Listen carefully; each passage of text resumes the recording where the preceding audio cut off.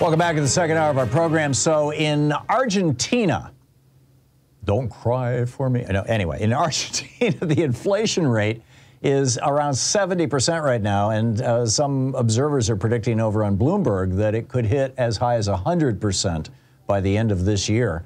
What the heck is going on, and what does this mean for the various crises occurring around South and Central America that have a considerable impact on us, particularly when their citizens end up on our southern border? On the line with us is our old friend Mark Weisbrot, the co-director, and he's not old, he's been our friend for a long time, the co-director of the Center for Economic and Policy Research, CEPR, the president of Just Foreign Policy, the author of Failed, What the Experts Got Wrong About the Global Economy. The website's cepr.net. You can tweet him at Mark Weisbrot, W-E-I-S-B-R-O-T, on the old Twitter machine. And Mark, tell us what's going on here down in Argentina. How did it get to this? Well, that's a good question to start with. And this is really something that the present government inherited from the previous one. The previous government was a right-wing government, was it not? That's right.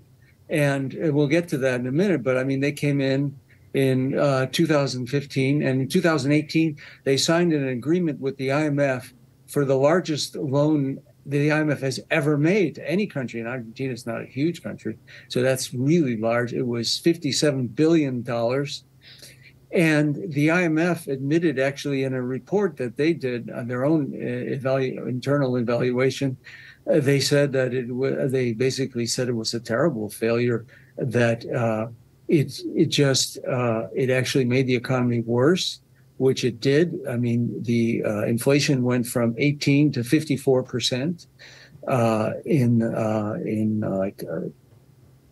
not even 2 years. No, maybe it was, 18. Yeah, it was not even 2 years. It went that high, and interest rates shot up to 75%, and the debt, which this government is still dealing with, went from 53 to 86. Or even more, about 90% of GDP. So that's what the mess that this government inherited. So the previous administration basically pulled a Reagan. Yeah, tripled the national debt, and go ahead. Yeah, and added all that inflation as well, and it just made it a real mess. And so this government, and then this government got hit. This government took power and was elected in 2019. And of course, the pandemic hit the next year. It was late 2019, so they got hit with the pandemic right away. But in 2021, they've actually done pretty well. The economy grew 10.4% in 2021. And so they had a very good recovery. They weren't able to bring inflation down. And then, of course, in the last couple of months, it's gone up some. But they didn't let it rise. And here's the thing: people don't really understand, because the media tends to present the whole economy as one number.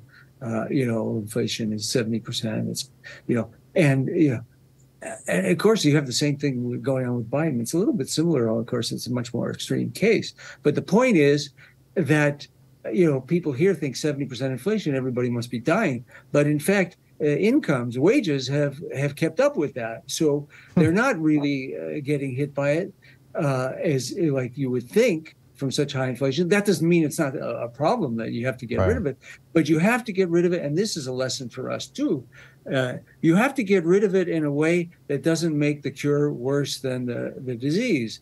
And that's what this government has been trying to do. They restructured. In 2020, at the end of 2020, they restructured 85 billion in private debt, and because they had to get rid of some debt, a lot of debt, as much as they could. And then, of course, they negotiated an IMF agreement in March, and that was, probably the best IMF agreement that anybody had negotiated in Latin America, because it basically rolled over the most of that 57 billion that they borrowed going forward, so to give them more time and without austerity. That's great. Be able to recover. Is the IMF starting to abandon neoliberalism? What's that? No, I mean, it's still, look. If you look at it from a point of view of justice, Okay, I mean, they admitted that they made the biggest loan they ever made, and by the way, probably under pressure from Trump. They made because they wanted the right-wing government. They made the biggest loan they ever made for partly at least political reasons, and they saddled this country with horrible debt while driving up inflation and making a mess, by their own admission, out of the economy. That is, making the economy worse, throwing it into recession. That was the other part. They had these what we call, economists call pro-cyclical policies. They had them cutting spending while the economy was shrinking, and they doubled down on it in, I think it was October of 2018, when it wasn't working. And so that was a terrible set of mistakes that the IMF made. So if you're looking at it from the point of view, they should just forgive the whole debt because they made the mess with the right-wing government. They're not going to do that, though. So they're not going to do that. But in the future, they may have to, they might have to give them more of a break than they got. This is very interesting. This idea that you can have inflation and not have it whack people. I'm assuming there's a lot of people who are falling through the cracks and it is whacking them, but that broadly wages are keeping up with it. I remember. Yeah, and poverty has been reduced as well from, let's see, I think it was 43 to 36% in the last year or so. By the new government, because you've got a progressive government in there now. I remember decades ago I was in Israel, and it was the month that they changed their currency. They basically took a zero off the end of the shekels because they had all this inflation in the previous years, and it was up to 1,000 shekels to buy a loaf of bread or something like that. And maybe they took 2 zeros off it. I don't remember. I don't know if you were attending to international politics back then. My recollection is this was the late 70s, early 80s. But how does that work? How does a country deal with that kind of internal inflation? And I mean, isn't that just functionally a depreciation of their currency? And does that help them on an international stage? A devaluation, essentially? I mean, there are, the high inflation. I mean, there's been high, the world used to have much higher inflation. Most countries used to have much higher inflation before the last, 20 or 30 years. And there are different ways to handle that. The Israeli case that you're talking about, you did have like an awful lot of wages and indexed to inflation and everything, a lot of things indexed to inflation. And so the economy did adapt to it some, but the problem is that there's still, the big risk you get when you get into the hundreds is that you can get hyperinflation, like Zimbabwe, Venezuela, Bolivia, Nicaragua. They all had that at various times. And when you get hyperinflation, I mean, that can be gotten rid of too. And there are cases where it was gotten rid of pretty fast. But the point is that it's a real mess. And when you get hyper, that means like nobody that destroys really wants everything.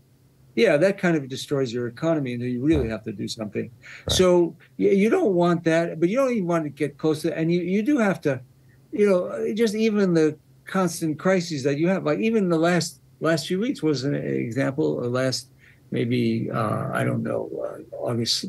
It's maybe almost 2 months. You had a big depreciation in the exchange rate, and that pushed up inflation. And of course, if you don't do anything, then the inflation will cause the exchange rate to fall again, and you get what's called an inflation depreciation. Which country was that the case for? This was Argentina. Okay. Yeah, so they've had some trouble in the last month or two. But again, and here in the U.S., it's kind of ridiculous, but they're always trying to convince us now, and of course, Republicans have that same interest in winning the next two elections by sabotaging the economy. So they're trying to convince the Fed and everybody, and as much as they can in Congress, not to to push the economy into recession, right? Because that's what they actually want. And Powell just came out and said that there may well be a recession as a result of the efforts that he's taking. And he's an old Republican and he's an old bankster.